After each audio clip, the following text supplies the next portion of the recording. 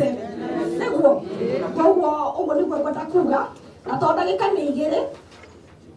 Ndagika ni igire cia kuitithiretio menye uguo. He undu umwe ngumwira mutigeti na kusupport. Nyinyi watu wa Kenya mbarikiwe. Mheshimiwa wetu ubarikiwe. Mheshimiwa wetu ubarikiwe. Na Naikuru. Kiranya mwisho haraka no ndigwikara thi mutoete. Mheshimiwa turenda andu othe mamenye. Andu moigaga backbone ya Naikuru ni na warume betu etikanirie na gwe siasa hivyo ni uramenya uria pamoja. Sisi huyu mama tutamshikilia kabisa. Mama yetu si akuigana tondu wewe wakuragirwo ni atumia njamba tawe na nikio turoiga thini wa Naivasha na Girigiri Media mwale gakuha mutingiriho. Media mwale gakuha mutikuriho. Ona ndindetere ihoto cia andu. Koguo thiini wa mai mahio ne ngoretwo ngetetera ihoto cia andu.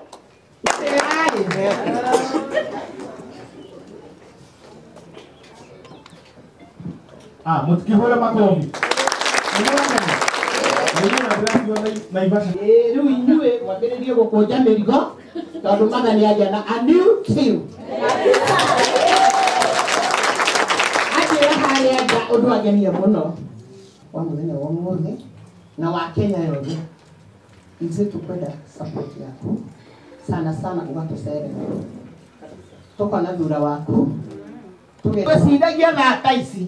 Ndagika teno ugukorwo wi munini wa mutongoria wa bũrũri. Kohurire kura itanyitĩkaga. Ari ndo waingira. Andũ arĩa mokĩte mũtingĩhũra makobi. Aya nĩ mahũri. Igacana weka atĩa? Nĩ mwakinya. Atiriri mwana aciaragwo akonga agakuruma nĩ twambie itene nĩ tutige gwetera 2026 we start now. Hamarĩtwo nĩguo moigua Lydia Waithĩra nĩ secretary kana organizing secretary wa Naivasha Golden Girls na anene akwa nĩ wacio nĩ njoya nĩ nyandĩkaga wa kerĩ ndĩ muteti na kusupport. Nyinyi watu wa Kenya mbarikiwe. Mheshimiwa wetu ubarikiwe. Mheshimiwa wetu ubarikiwe. Wa muthenya wa muthi na wa Kenya yothe. Ize tukwenda support yako sana sana ugatusere. Toka na thura waku. The way forward is for the Ruto regime to calm down, stop the arrogance of chest thumping, sit down and talk to the doctors. You cannot say there is no money, yet we see you splashing our money on luxury items. The tea alone taken at State House is enough to meet the doctors' demands. So let's get serious. We call out the Ruto regime for the callousness in handling or mishandling the doctors' strike, thereby causing untold suffering and loss of lives of citizens. At the heart of the strike is the plight of intern doctors who are being left to stay unposted and unemployed for over a year and in some extreme cases for 7 years. This is happening when our health facilities are seriously understaffed. In other words, we really need the services of the interns who have now not been posted. It's also happening when our health facilities are ill-equipped. It is unconscionable for the regime to continue splashing taxpayers' money on non-essential luxury items like motor vehicles, new pavilions in State House, fancy umbrellas, to name but a few. Of citizens do not matter to this regime, and that their priority is their own comfort and that of a select few. We condemn this in the strongest terms possible. As Kenyans, we deserve better.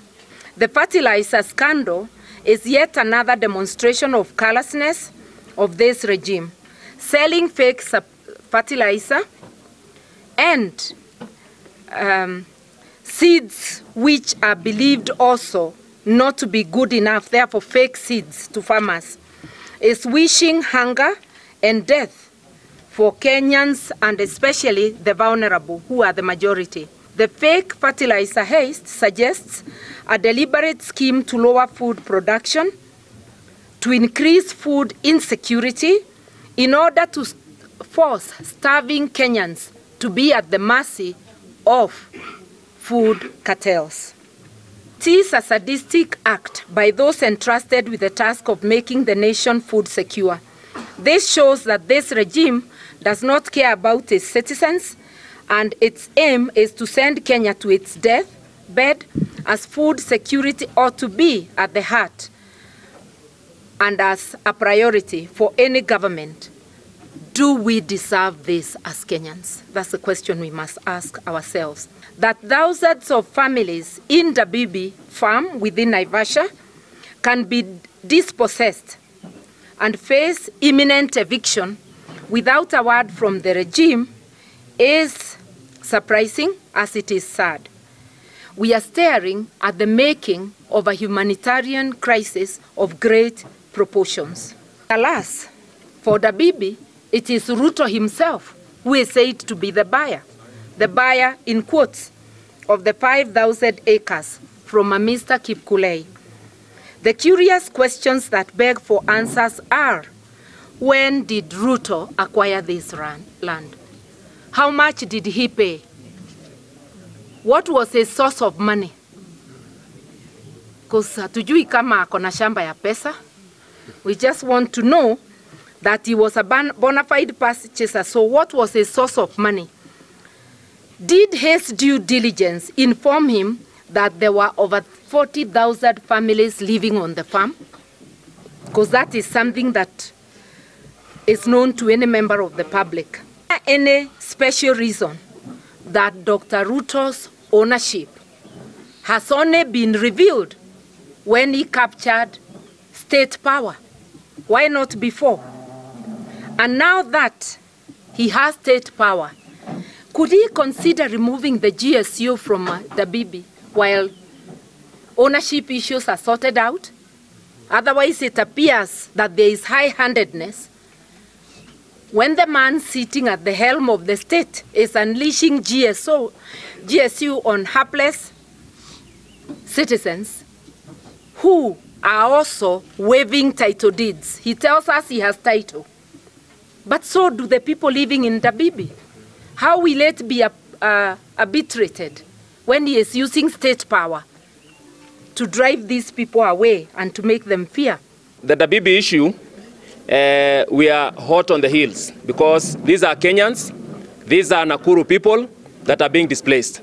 So we really welcome Her Excellency to take over the matter so that we arbitrate on that issue. About the cost of living, people are on their knees. That is the truth. And as Nakuru people, we are very, very unhappy. And we are calling out on this regime that we are not going to allow that one to happen. As has been well and ably articulated, we have the power to recall. We even don't think that the 5 years will come to an end.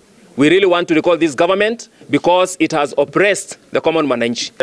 We are on the way in readiness for 2027 because in Kenya, we are not ready to play a second fiddle. We are playing the first 11, and we are going to present, as we have declared here in Naivasha, that we are going to have candidates at all levels, from president, governor, senators, women rep, MPs, and also MCAs. So be ready for us, other counties.